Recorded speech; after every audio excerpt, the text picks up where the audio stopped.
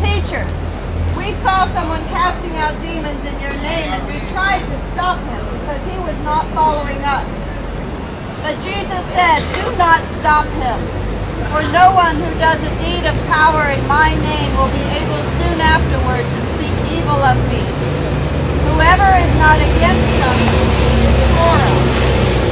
For truly I tell you, whoever gives you a cup of water to drink because you bear the name of Christ will by no means lose the reward. If any of you put a stumbling block before one of these little ones who believe in me, it would be better for you if a great millstone were hung around your neck and you were thrown into the sea. If your hand causes you to stumble, cut it off. It is better for you to enter life maimed than to have two hands and go to hell, to the unquenchable fire. And if your foot causes you to stumble, cut it off. It is better for you to enter life lame than to have 2 feet and be thrown into hell. And if your eye causes you to stumble, tear it out. It is better for you to enter the kingdom of God with 1 eye than to have 2 eyes and to be thrown into hell, where their worm never dies and the fire is never quenched. For everyone will be salted with fire. Salt is good, but if salt has lost its saltiness, how can you season it? Have salt in yourselves and be at peace with one another. The gospel of the Lord. But these are really strong readings, and I didn't want to let them go by. You may have noticed we also read from the Old Testament today, and we don't always do that. But this is a fantastic story. In fact, it's one of my favorites. I just love these whiny people. They've just been released from slavery, for God's sakes, and they're out there whining about manna from heaven. I mean, these days, we use that as a phrase. Oh, it's manna from heaven. It's an unexpected grace from God. They're complaining about the manna from heaven. And they say, oh, we remember the fish we used to eat in Egypt was nothing. They've completely forgotten that the price of the fish was slavery. And then here's Moses. They all come to Moses. They're all kvetching to Moses. And he's going, oy vey, God, what are you doing sending me these people? Did I give birth to them? No. Why am I responsible for these whiny people? Let them get themselves out of the desert and just kill me now. He sounds like an old, cantankerous Jewish grandmother, doesn't he? Yes. Well, in fact, it reminded me of a joke, a Jewish joke, to illustrate the meaning of the Yiddish word kvetch. There are 2 old ladies, and being an old lady myself, I get tired of old lady jokes, but it works here, okay? 2 old ladies are in a restaurant, and they're just complaining about the food in front of them. One of them says, the food here is terrible.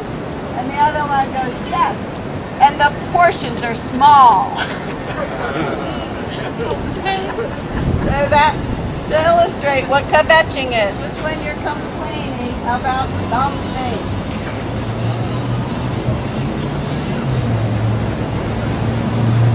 As a leader, I know that I have times in my job where it feels like I'm leading the people of Moses, where no matter what I do, they're not happy. Someone doesn't like their office because it's too noisy, I move them to a quieter part of the building. It's too quiet, or it's too cold, or it's too far out of the way from the bathroom, whatever. There's always someone for whom God's grace, or man's, is never sufficient. But the bigger sin that we see in these readings is not when you forget how sufficient and encompassing and beyond our comprehension is God's grace. The bigger sin is when we block that grace from each other. Because the Moses story goes on from the kvetchings.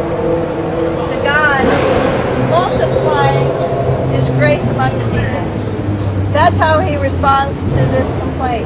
He doesn't change the manna into fish and cucumbers, you know. But he does take some of this burden off of Moses and spreads the grace around. And then what happens? Someone comes out and says, Moses, those people are prophesying against your job. Moses is saying, I think no problem if you would all prophesy, if you would all take the grace of God with you and channel it through you. Why in the world would I be unhappy that someone over here is doing my job? And yet, thousands of years later, in Jesus' day, the disciples did the exact same thing. Jesus, don't want to tattle, but this guy over here, he's healing people in your name, and we don't know him. He's not one of us. And what does Jesus say? That is the least of your worries. See, God's grace is all sufficient, but it is also not something to be grasped at, to act like this is all yours, because that's not what it's for. I think we've all known somebody who had a ministry and couldn't let it go. In the nonprofit world where I work, we call that founder's syndrome.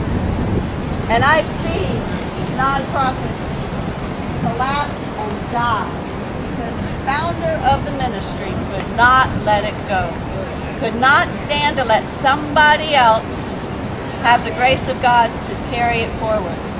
They had to keep that grace for themselves.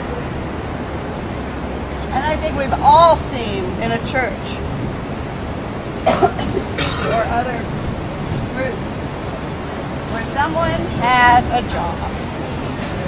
Might be the altar guild, might be the acolytes, might be the summer picnic, whatever.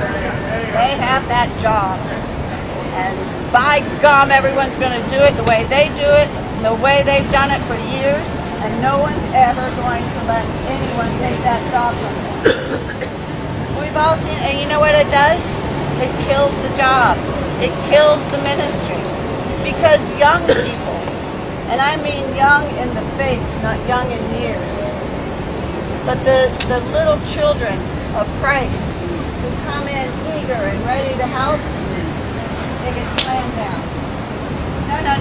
That's not how you polish that. That's not how we set this up. That's not what we serve on Saturdays. And you have blocked the grace of God from one of God's children. And that's the millstone sin. And we've all done it. I mean, I should speak for myself, but I know I've done it. I know there are times when I'm more concerned about my territory than about expanding the grace. And I know that there are times when God's grace has been more than sufficient and I've still found something to complain about. But this week, just this week, let's take these readings with us. And let's think about not only how sufficient and all-encompassing God's grace is for us, but let's concentrate on channeling that grace and making it flow right through us to others, to the young in the faith, to those that Christ begs to pull into his lap.